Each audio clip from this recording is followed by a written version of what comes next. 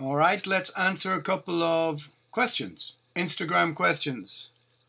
For the first time, I don't know if there's going to be like a YouTube thing or a podcast thing or a, who knows, or something that I just forget and never do again. To the person who asked me, how come I lost the previous questions? Well, that's because it seems to be that Instagram sort of memory holds things if you don't look at them for however long, and I just couldn't find the questions. My own tardiness and laziness is, I think, the answer. So I have a bunch of questions here, so let's have a look at them. Celestial Effigy. Interesting name. Quite like it. Celestial Effigy. When did you start to learn the bass? Well, I never learnt it. I'm a butcher of a bass player. Never heard you speak about it. Well, it was nothing to speak about, literally, for many years. I suppose I started to play, butcher, mess around with the bass a long, long, long. In fact, so long now that it makes me think that I should be an awful lot better at the bass. Must be 25, 30 years. But I never really took it remotely seriously till maybe until Dread Sovereign started, and I was still pretty awful at the bass then. So it's in the last couple of years that I've gone from a really awful 2 or 3 out of 10 to maybe a competent 5, who on a good day could reach 5.5. But that was never my intention. I always was going to play like Hellhammer, Venom style. But when I got a very cool bass, which is the bass that I have in 1979, Rico, pre-BC Rich, this has kind of made me want to play a little bit better. So, a little bit better.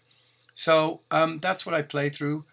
1979 bass with a orange 8180 head and an old Ampeg fridge from about the same year. So, never heard you speak about it. Well, it's, anyway. Learn. Never learnt. N from Sue, you look great. Well, thank you. Flattery will get you everywhere, and you'll be invited to all of the you look great, healthy lifestyle. Well, I mean, yes and no. I think everything in balance, or else you're just trolling me and taking the piss out of me, if so. Also good for you.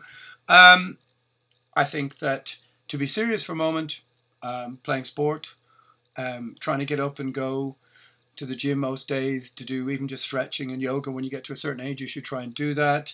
Try not to do midweek drinking. But it's playing sport really that I've always done, which always sort of helped, I guess. And never having worked a day in my entire fucking life. Hands like a young Liberace. I think that helps. Pele Yolander. Travelling to Dublin in November. What's some of the best pubs? Well, the Dublin pub is, the traditional Dublin pub is slowly closing down and becoming more and more rare. Sold out to these sort of horrible monoliths to modern extravagance, and, you know, all the nice bars are, not all, but some of the nice bars are just disappearing, filled with the kind of people that you don't want to be in a bar with anymore. I would recommend Frank Ryan's, one of the last really dingy kind of dive bar pubs. Rock and roll owner, you'll always cool jazz band playing in the corner, really dark inside, very, very cool. Foggy Jew is traditionally one of the hangouts from the old days, from the 80s, where you would have had people handing out anarchist newsletters, punk rock people, two-tone people, ska people, metal people, and just like, and a transvestite dude in 1989 or 1992, all standing along in one line, drinking pints together, kind of melting pot of everybody in Dublin. Foggy Jew is cool. So Foggy Jew and Frank Ryan's, I would say. There's enough. Look around. J.R. Charvel. Charvels. Very 80s thrash heavy metal guitars, aren't they? Young people don't listen to black metal on festivals today. And festivals today are full of old people. True. Somewhat true. it really depends. If you go to, I mean, it depends what you also mean by young people. If you mean teenagers, then yeah, it would seem that there is very few younger people. I mean, if you go to Hellfest, you will see younger people.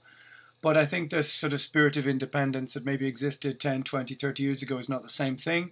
And also I sense that, I mean, it's a bit of a sad cliche, old man shouts at clouds thing, but young people aren't as interested in communal experiences and things like music as they used to be once upon a time. I mean, there are some kinds of music which really can be strikingly old. Some heavy metal shows or an old goth show. Go to Sisters of Mercy or something like this, or say an older heavy metal band, and you really will be struck by the fact that the audience is 40 to 55 or 60, and they don't. In some cities they have a bit of reinvention, but not always. Yeah, it's a problem. I mean, if you think about the top 400, well, you don't have to think about it, but look at the top streaming artists on Spotify or whatever, which is predominantly listened to by I think it's like 60% young women. And it's clear that heavy metal, rock, guitar music just has no influence there, no purchase, no statistics to speak of. Heavy metal festival culture is, I think it's alive. I think there's lots of cool different diversity you can go to, and you will see people there in their 20s, but young people don't listen to black metal. Yeah, I mean, it's interesting to observe Spotify numbers. You will find that thrash bands who couldn't even hold a candle to pulling as many people as a black metal band to a show are streaming 250,000 monthly listeners compared to some of the black metal bands. But I've seen them playing to 45 people. So, yeah, it's complicated, but there's certainly something to be observed in the fact that younger people aren't resonating with guitar music. That's, I think that's clear. Bowercore, that's an interesting name. Has Primordial ever got funding via the Arts Council for tours, etc.? No, we never got anything from the Arts Council. We did apply for, as a band, we never got anything from the Arts Council. No, we applied for a couple of things and it just seemed to be a dead end. And also, at one stage, the Arts Council's website was so obsolete in the sense that you had to download some very difficult file that every firewall past 2006 was like, no, not happening, and fill it out, and it would never, you could never type properly into it, and all sorts of really silly problems. You could also never go and speak to them and like have an interview and put your case.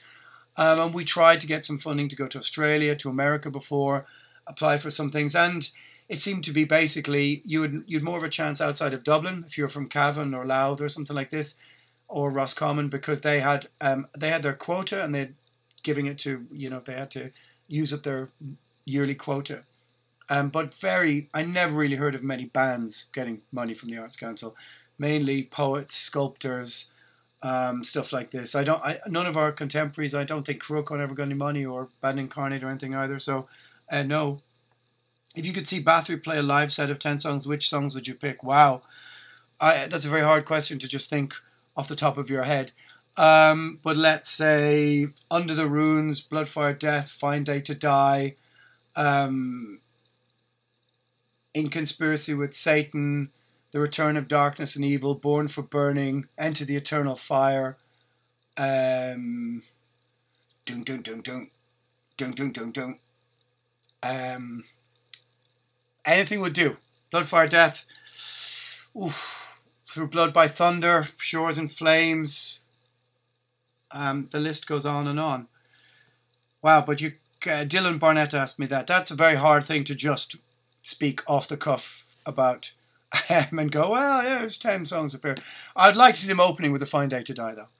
And maybe closing with Run Road to Asa Bay. But the thing with Bathory is I think that as the years went on, he got to a point, I think somewhere after Blood, Fire, Death, where he just realised he couldn't do it. I mean, I'm not sure the technology was there for them to be able to really do the Hammer Heart, Twilight of the Gods era properly. And he certainly listened to his guitar playing on Requiem, which is kind of awful, and Nordland, and he seems to get worse from going up to Twilight of the Gods to down. Makes you wonder, as my friend Rune Eriksson, the very great blasphemer, said after pulling off the solo for Through Blood by Thunder, or 20 or Mountain we did in we did in a rehearsing for Twilight of the Gods for, and he was like, Corthon, this is not Corthon. No idea if that's just our boy Runa speaking off the cuff. But Runo's accomplished guitar player, and he was finding it. It was like, fucking hell, this is Under the Ruin solo, you know? Hard to say. Either he just, you know, rehearsed till you get to Twilight Gods, and after it was just like, blah, I don't give a shit anymore. You know. But I heard a rumor that he rehearsed once with Edge of Sanity guys to play once, so I don't know if that's true. I guess these things you'll never know if they're true. He certainly rehearsed in, I think, 86 or 87 with Witch Hunter, which seems an odd choice. But anyway, they were rehearsing in Stockholm, maybe to play some shows. Apparently there's an album recorded there. Fire Still Burning, Descent to Hell, with the songs on it. Nobody knows where it is. Nobody's heard it. And I think it's gone to the grave with the boss. But yeah, we will never know. Peace of Mind or Power Slave? Peace of Mind. Power Slave is, of course, a massive record. But for some reason, Peace of Mind, I think, is a bit darker, a bit heavier hitting. It's got one of the greatest productions of all time. They're both incredible, don't forget. I mean, it's like splitting 9 and 9.5 or something like this. I just find maybe Back in the Village, you know, Lost for Words, yeah. The end of side 1, is it really as good as To Die With Your Boots On? And where are we at the end of Peace of Mind? We are Die With Your Boots On. Oh, come on, brain. Doesn't matter. Anyway, I go Peace of Mind. But the difference is minimal. And as my friend Chris from Winterfell would say, seventh son of a seventh son. Not sure about that. Kali Helvete. What is the best gig you've ever attended? Fucking hell, man. That's complicated. The best gig I ever attended. Deicide, 1990. Morbid Angel, 91. Maybe Spring to Mind. Sepultura for Beneath the Remains. Suicidal Tendencies, 89. Sabat, 89. There are things when you're young, they form a huge impression on you. I suppose they're the things that you remember the most. AC/DC for Razor's Edge. Fucking hell. Woven Hand. So Woven Hand a load of times 20 years ago. That was absolutely amazing.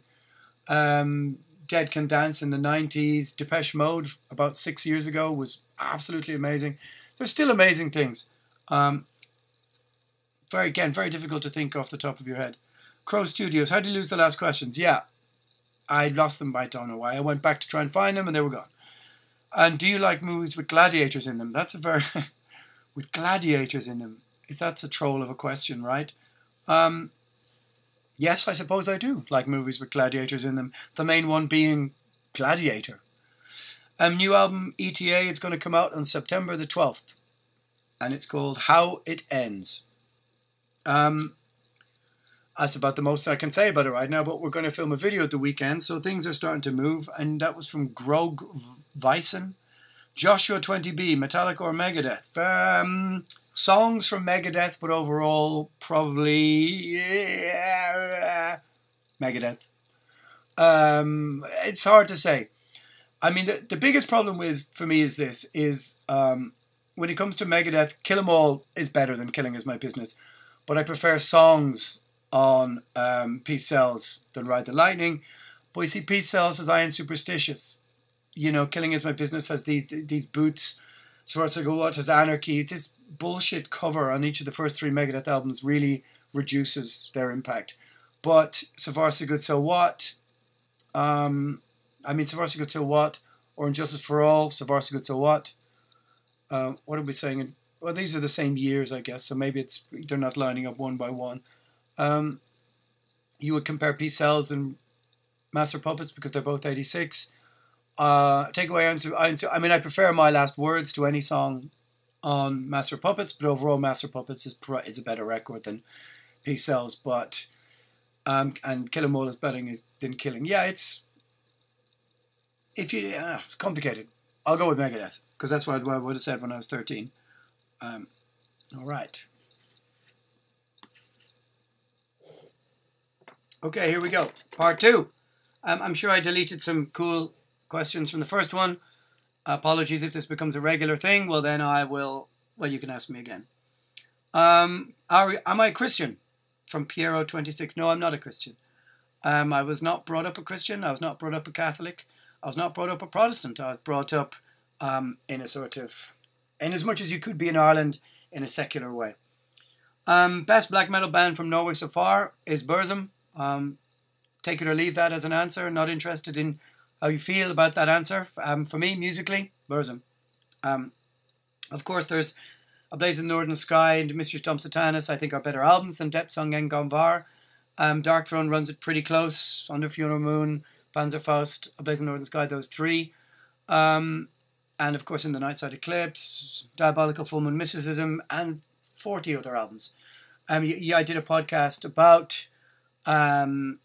about underrated Norwegian black metal and all that kind of stuff. And yeah, look, anybody can say what they want about that scene, and discuss that fucking awful movie which just depicted them as dopey teenagers, that which they were very young. But no, the movie doesn't really get across the incredible scope and ability, and just the amount of incredible music that was coming out in that period in time, which belies the youth of the people involved, is incredible. There was so many great albums, but for me, it's Burzum.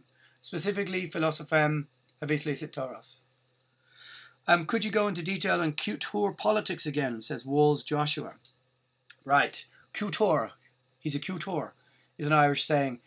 I think it really refers to the kind of Irish politicians of the 70s and 80s and 90s.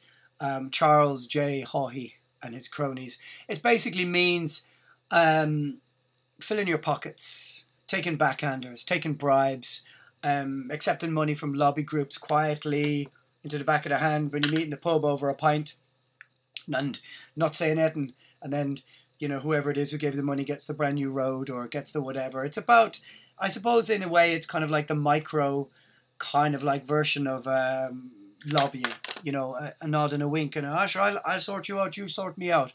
And that's kind of how Ireland was when it was poor. And parish pump politics is also another expression, which means whatever happens in the local parish, they're not really interested in what happens in the big cities or even in Europe or the EU or whatever. And so cute hoor politics really means lining your pockets, but doing it in such a way that, people aren't really... You're never really held accountable for it. People are not really that judgmental of it because they sort of consider, oh, well, sure, fair play to him. He did what he have to do. And sure, didn't he get that new GAA pitch built or whatever,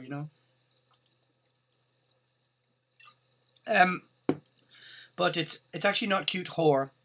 It's hoor. H-O-O-R. I think it means the same thing, but it kind of... I'm not sure it means whore, like, that word means. It's cute whore. And it sort of means a kind of political smartass, working the back channels, getting the little bits for himself, It's a very Irish phrase, and it really, you should really need to kind of, it belongs in the kind of Scrap Saturday, which is the pre-Father Ted Dermot Morgan, the much missed and loved Dermot Morgan, who really stuck his neck out in the 1980s and did this political parody show called Scrap Saturday, where he kind of, in as much as Ireland could, held politicians' feet to the fire in a way that's completely lacking from modern mainstream media, or whatever you want to say, even though it was comedy. Anyway, cute whore.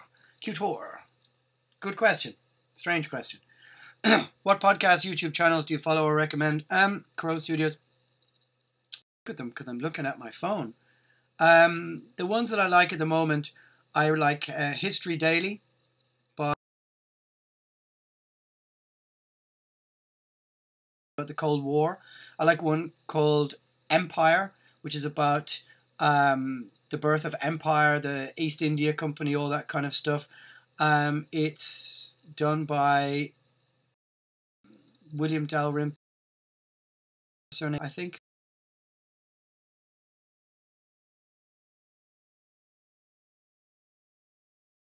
Noiser, which is absolutely amazing. Conversations with Coleman, I like that a lot. He's excellent. Coleman Hughes, brilliant. I like Unheard because I'm a Gym Bro podcast bro. Oh, sorry, that's Modern Wisdom, isn't it? Unheard, I think, is great. Modern Wisdom, Gym Bro, podcast bro, got a podcast bro. West Cork Audible Original is possibly the greatest podcast I've ever heard. It's got a soundscape to it which is very like a sort of 1950s radio show. Really, really brilliantly done. What else have we got here? The Boys Cast, which is proper, talking politics, the history of ideas. Fall of Civilizations is absolutely, without a doubt, one of the most amazing ones. I like Walk-In's Welcome with Bridget Fedesi. Lots of football ones. In Our Time. More talking politics. Seven Deadly Sins with Stephen Fry. Dan Carlin's Hardcore History, which is fairly typical. Dan Snow's History Hit. Making sense. Yeah, I mean, to be honest, an awful lot of politics, history kind of channels. YouTube channels, less so. I've become tired of flicking through YouTube so much. But there's some great podcasts. So I would recommend Dictators and Empire for the moment. That's what I'm working my way through. 100, 200 episodes of those. Live in the future or in the past? Well, right now, the way things are going, could we go back 10 years? I don't know. I mean, that's a very strange question. Not something you'd really get asked in interviews very much. I mean, if you're asking me would I live in an era of the past, I mean, everybody says, oh, ancient Greece or ancient Rome. Yeah, this would be pretty interesting. Maybe life during the Renaissance in Florence or something. I don't know.